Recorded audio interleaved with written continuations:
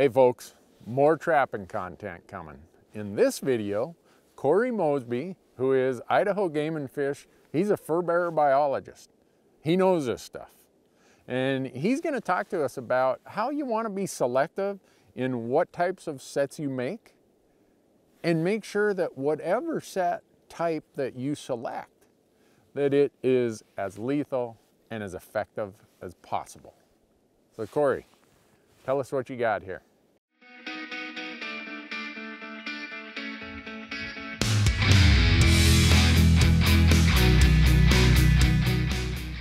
By the end of this video, you will have a better understanding of the responsibilities you have as a trapper when using lethal trapping sets.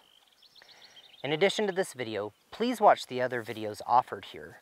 Overall, they're going to set you up with a solid foundation in some basic sets for a wide array of fur bearers, as well as the responsible use of traps and trap sets.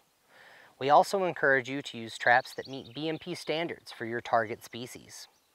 We have BMPs for every fur bearer species in North America, so you should be able to find something that fits your needs.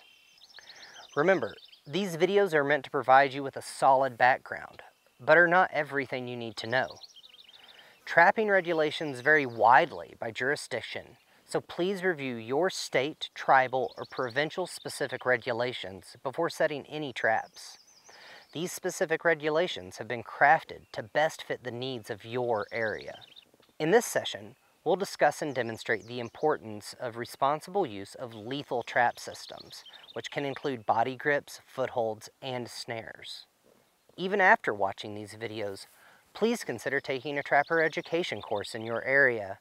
First off, it may be mandatory, and even if it isn't, these classes are often taught by local instructors that will help you with the basics of trapping, as well as how to navigate the rules and ethics of trapping in your area.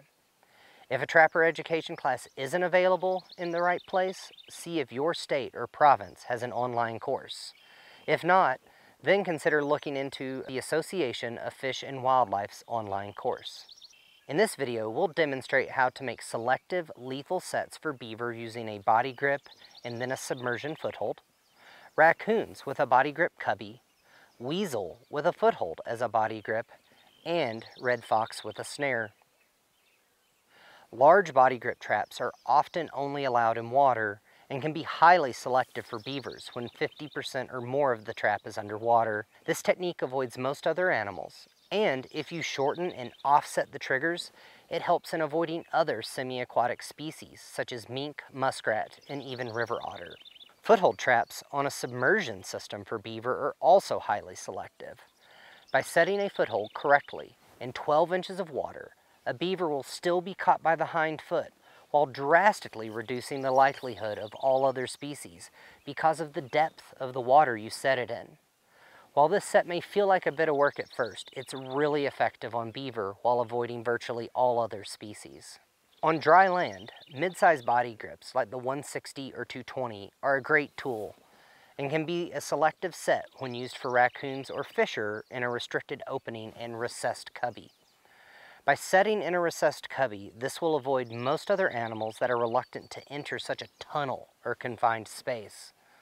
Also, using a sweet bait versus a meat bait can also minimize non-target interest. Like we mentioned before, be sure to check your local regulations on body grips on land, as well as the use of bait. Even the smaller body grip traps like the 120 are highly selective due to their small size and a great tool for species like marten. When trapping marten, when you elevate the set well above the ground and use a small diameter leaning pole, the set becomes highly selective. Foothold traps, when used for the capture of weasels, become a lethal body grip device. With the use of an enclosed box with a small hole on one end, the system becomes highly selective for weasels, especially in the cold and snow. As described in another video, lethal snares are a very important tool in many parts of North America. You can minimize non-target captures and snares by setting on target species sign, altering loop diameter and height off the ground, and by using a breakaway device. When setting for red fox, you can avoid other larger, taller species by using a 6 to 8 inch loop, set 6 to 8 inches above the ground.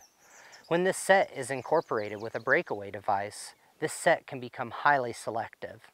The breakaway device will allow larger animals to break open the snare and not affect the capture of the target animal. In addition to the actual trap sets in your areas and your area's rules, do the groundwork to understand your landscape. This means both on-the-ground scouting as well as talking with area wildlife biologists and conservation officers. They will have an understanding of not only areas you may want to avoid, but also some areas to focus your trapping efforts. Part of being selective with lethal sets is avoiding areas where high traffic and other user groups or non-target species could make a negative interaction more likely. Just because it's legal does not mean it's ethical. Hey, thank you so much for watching this video. I hope it was helpful. Remember, lethal devices, whether they're foothold sets, body grippers, or snares, are important tools, and they can be used safely on the landscape. It's just that using them comes with a serious responsibility. When you go to use this approach in the field, always be aware of not only your area's regulations, but also strive to be a responsible, ethical trapper.